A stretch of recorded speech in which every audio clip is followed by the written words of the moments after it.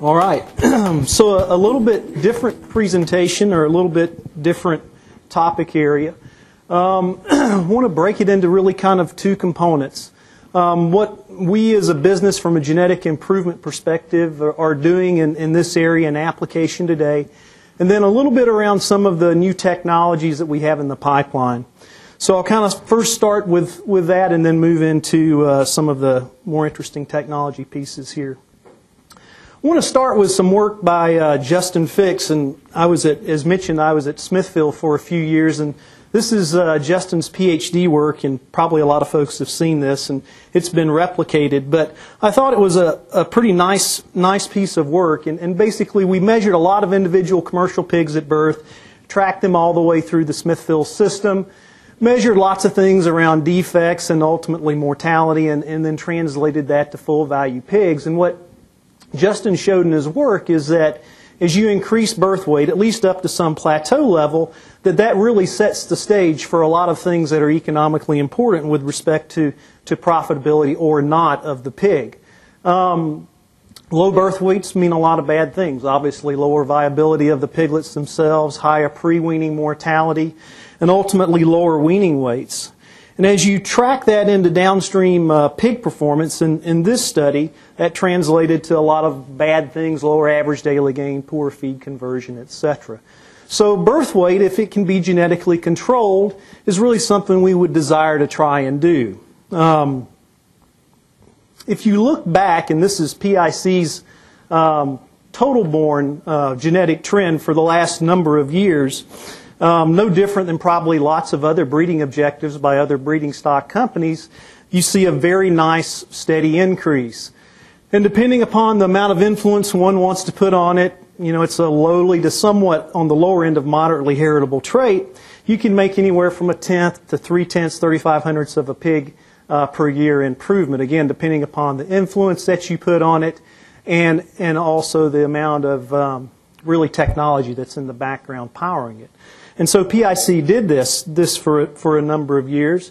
And one of the things that we know, if you go back to the previous slide, if you do this and you do this only, you get a lot of bad things that come along with it that are unintended consequences.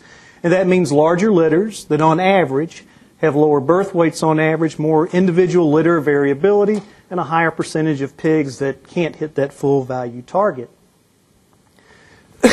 In 2013, we did a few things within the genetic improvement program that had, and I'll show you some numbers here in a moment, that had some really nice positive impacts on this particular area. One of those is we included into the genetic evaluation, or the breeding objective for PIC maternal lines, two traits that are very much correlated to each other: pre-weaning mortality and individual piglet birth weight. Prior to 2013, for about 3 or 4 years, PIC within its nucleus farms had been weighing individual pigs at birth. Obviously an added labor sort of situation. It comes at a greater cost. Folks on the farm don't like to do it because it does take up a lot more time in terms of processing pigs. But PIC was doing this on the farms, accumulating data and information to see if it could have a favorable genetic response. And so after collecting several thousand records, doing a genetic analysis upon that, what we found was, yes, indeed, that we could. And you kind of think of it two ways. There's two genetic influences here for both birth weight and pre-weaning mortality. There's a genetic influence that the piglet himself has, and that's really based on the nuclear genetic material that piglet possesses. His ability to grow and thrive and be more viable. So that's what we call a direct genetic component. And that's not terribly heritable. Depending upon the line and sampling error, that's 3 to 5% heritable. We still use that, but you're not going to make a lot of progress with that. There's a second genetic component, and that's really the one that the sow owns. And I really kind of break that down into the uterine environment that she provides to the pig before that litter is born. And that is under a reasonable amount of genetic control. And we'll call that a maternal genetic environment that she provides. And it is more heritable, probably twice the magnitude of the direct effect. So as we went through and learned about this and modeled this, we combined them both together and selected for both of those. So we get the direct effect that isn't terribly great, but we're going to capitalize on that, and then we select on that maternal genetic component as well. And so these two things are very highly related. We weigh every individual piglet at birth now for our maternal lines within our genetic farms.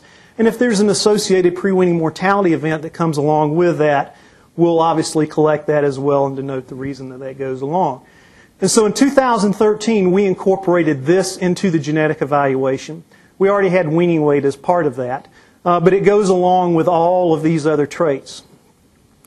There was something else that we did in 2013, and I'll come back to that in a few minutes as well, that really gives us, kind of puts this analysis on steroids, if you will. We started using genotyping and genomics in a new way. And I'll show you some of that in just a moment. So all of these traits go into the breeding objective depending upon what line it is, if it's terminal or if it's maternal. Terminal lines don't get this because remember I said that terminal effect was very small. And we really don't care about the maternal portion on a terminal line. We weight these things based upon the economics of commercialized pig production. We run them through a bioeconomic simulation.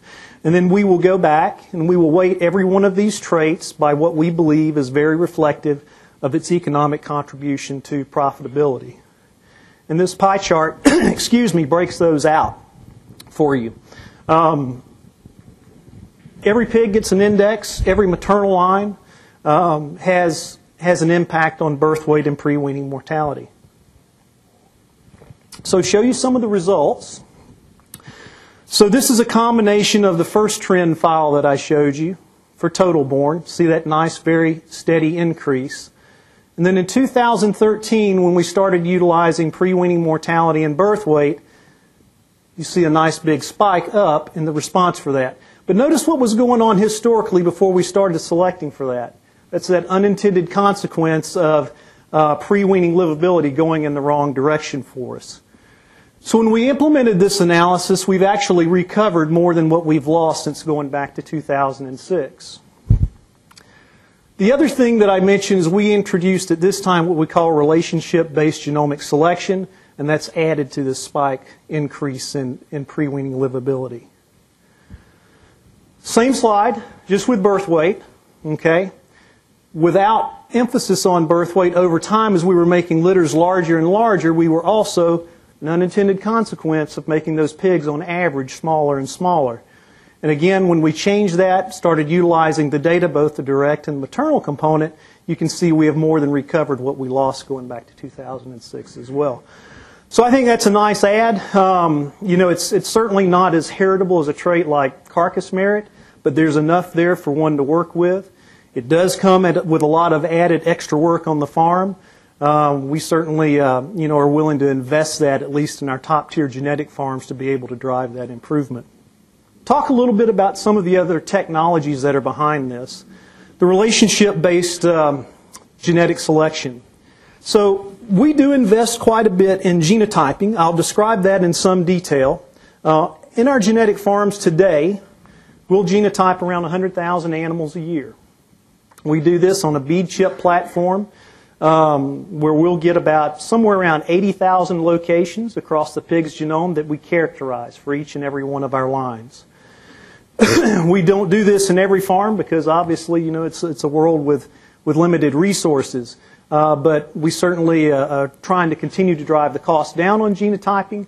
We certainly want to do more than we are today because we think it's had a very positive impact on our business and on our customers. We do guarantee, however, that every male that gets selected out of those farms has undergone this very deep genotyping, in addition to all of the additional phenotypes that get measured, the typical pedigree tracing that goes into the genetic improvement program. But we do utilize this today. So how does it work? And why is it important? So there's a couple of cartoons on here that at least help me visualize how it's happening. If you look in population genetics theory, what we have assumed for years, and this works, okay? It works without genomics. Genomics just gives it a nice boost. What we assume is that every boar gives a random half of his genes to every pig that he produces. Every sow gives a random half of her genes to every pig she produces. Full sib litter of pigs, on average, they share half of their genes in common. Half sibs share a quarter of their genes in common. And we know this is true, but we've used this pre-genomics. That's the approach we used in computing indexes and EBVs and driving genetic improvement. Great systems worked across a lot of species. When we go and utilize those pedigrees without genomics, we build this thing us geneticists call a relationship matrix, that if we've got 1 million animals, it's a million by million matrix that describes, based on that theory, what we expect the genes for them to have in common. So full sib, half. Sire, son, half, etc. What we know that goes on, though, during the recombination events, during meiosis, is that if you think of this as a biallelic diagram of a sire, that they give different portions of their DNA to their offspring. On average, it's a half. What we want to do with genotyping, and again, going to arguably a fairly deep understanding of a pig's genome across those 80,000 locations today, is we want to trace those specific segments that they inherit from generation to generation. We want to associate those with either a good or a bad, depending upon the trait that we're talking about. And so what this diagram shows you is that a sire will donate any piece, random half of DNA, could be at different locations, and on average they're roughly a half. So if you go down here to this bell-shaped curve, this is a bell-shaped curve of a full half-sib family, it would say on average they share half their genes in common, but there are some full sibs that have less than that and more than that in common. And that's what we want to try and understand. And that's really the underlying platform that we utilize, so that when we now build this thing and we augment it with genomics, these expected relationships change. So we've actually gone into our data, and this is a cartoon just simulated for purposes of the presentation, but we've gone into our data and it actually shows exactly this. It really tells a very, very nice story. Why is this important? There's several things that drive genetic trend. One of those is accuracy of selection.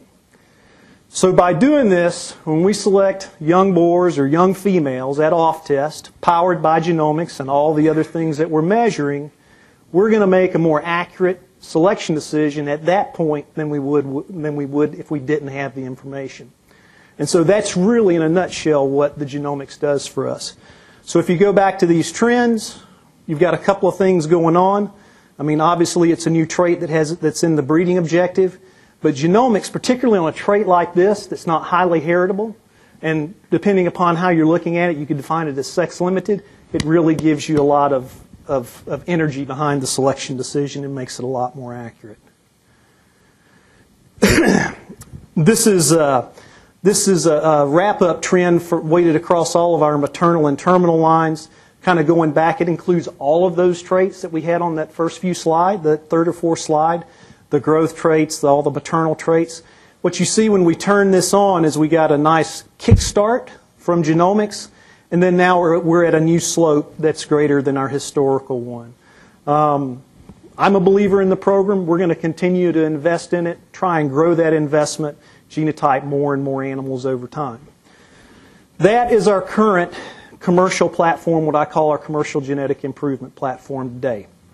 I want to talk a little bit, one other thing here. I often get asked, does this translate to anything meaningful to our customers? And I just picked one slide to kind of illustrate that. We've got several that shows some nice improvement. This is a commercial system. Some of you would have seen these data. And I've just got highlighted regions around total born, pre-weaning mortality, and PSY.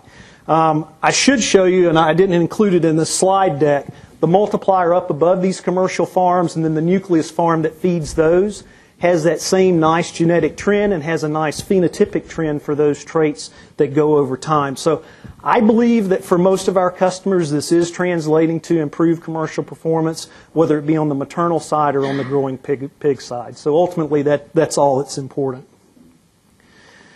Talk about a couple of other areas that are kind of the what's next in this entire area. The first of those is around DNA sequencing. There was a set of presentations earlier around next generation sequencing this morning that I found interesting. I said that our genotyping platform describes 80,000 locations. They're really randomly scattered across a pig's genome. That's around 3 billion locations across the genome, same size pretty much as what we each share. Sequencing really just gets us that next very, very deep layer of understanding all of the sequence across the genome. It's been around for a while. Since 2000, during the Human Genome Project, that's really what got things kicked off. No different than a lot of other things. You know, we feed off what gets done in human research, and this is one of the results of that. Today, we can, at a very high coverage, we can sequence a mammalian genome, depending upon where you get it done and how many you want to do, around 800 to 1,000 US per genome. That's not yet cheap enough to do even for us or for a commercial genetic improvement platform, but it is getting in that cost structure that we can invest in the R&D, and that's what we're doing. This can have a nice impact for us because I showed that nice steepening of genetic trend. I think minimally it can do that for us, and I know that's how we're going to use it. Over the next 2 years, we started this project in November and started it with a collaborator of ours, the Rosalind Institute over in Edinburgh, Scotland. We are in the middle of it now. We'll sequence, depending upon how well we manage our research budget, somewhere between 14,000 and 18,000 PIC pigs. Not to get off in the weeds or the details, but how we'll go about doing that, we'll do it at different coverages. So it gives you different degrees of accuracy on the sequence, but we've worked out a methodology that tells us these are the most important animals in your populations you need to deep sequence. So we'll ultimately use that in combination with all of our historical genotyping to impute what I call impute up to full sequence for all animals in our population. I do think it'll give us this. I don't know if it'll be another, we saw about a 35% improvement in accuracy and also genetic trend. But I do expect some increase when we implement this, at least within the next 2 years. One of the things that it will give us, and we don't fully understand yet, but we're going to be spending a lot of time in trying to discover causal variants around those difficult to deal with traits like birth weight, pre-weaning livability, and everything else that's on the list that we can phenotype and capture. Then also trying to understanding mutations that come about and create new genetic variation with our population. And then I'm going to talk a little bit here about gene editing in just a few minutes. So again, we're in the middle of this project now. We'll be done with at least this phase of it November 2 years from now. So we'll be at some form of implementation over the next 24 months. Switch gears on kind of the final topic area. And this really gets away with what at least I think of as typical historical genetic selection approaches. Imagine a world without PRRS if we wanted to improve pre-weaning livability. I'm certainly not the vet in the room, but I've been around long enough to know that that would obviously be a very positive thing. All my friends in the animal health industry, there's not a completely great vaccine, so it's a target area for us. Based on my limited career experience, I've never come across a pig that was exposed to PRRS that didn't get the disease, that didn't show viremia, that didn't have issues with it, and was truly not resistant. So without that disease, that would be a nice kiss to improve pre-weaning livability and I think downstream pig production. We've chosen to take a different approach, at least as we move into this area, and it's around using gene editing. Probably nothing new on this slide to those in the room. I spend a lot of time answering questions on this. What is gene editing? And I usually start by saying what it's not. It's not transgenics. It's not including foreign animal DNA or synthetic DNA into a pig's genome. It's actually creating a new mutation, or a mutation that we don't find at a high frequency. From a very simplistic standpoint, I call it just giving Mother Nature a little bit of a nudge. Trying to create a mutation that you want to create new genetic variation in, and that you simply don't find it very common in the population. There's several different approaches to doing this. One in particular that, if you keep up on the research in this area, is probably the most commonly used today is around what's called CRISPR-Cas9. And I'm not going to spend any time on going into the details of that, but certainly from a research perspective, it's not terribly expensive to do these types of research using CRISPR-Cas9 technology on a research basis. It's not commercially available today. So in December, we would have announced, along with Randy Prather's lab at the University of Missouri, that group created the first truly PRRS-resistant pigs. And this would have been around focusing on CD163. There's a presentation at the start of the next session from Randy's lab. Kristen will go into some detail around this project. If you're interested in it, I encourage you to go and listen to what she has to say. But these pigs, here's some snippets from the actual publication itself. The pigs not only, it's not talking about tolerance, I'm talking about truly resistance. They're exposed to the virus, and if you take a look, here's normal viremia. This dark line on the x-axis down at the baseline are the PRRS-resistant pigs. Okay? And again, it's not tolerance, it's truly fundamentally resistance. So, and again, if you want to hear the details, I encourage you to go listen to it because it's incredibly interesting. A couple of things from a business perspective that we've worked on in this area. We secured intellectual property around this discovery, and it is multi-strain. Okay? And Kristen may go into some of that. That's one important thing that we've built into our pipeline. The second was, I believe it was in May, we announced an agreement with Caribou Life Sciences around utilization of CRISPR-Cas9 in livestock populations for the next window of time. And the reason that's important is that you have to have that intellectual property license to be able to do it. So for the time being, we've secured at least this technology and the technology to bring it to commercialization. Our technology commercialization pipeline is over the next 5 years. Probably can't share much more detail than that. We do believe it's going to be FDA regulated. Okay, so it will have to go through that process. That's the belief as we stand here today. I've created a couple of slides that they're in the world of plants, but the acceptability of this technology is very positive. It's very positive from the FDA, but as we move over into the plant world, they're not regulated by FDA.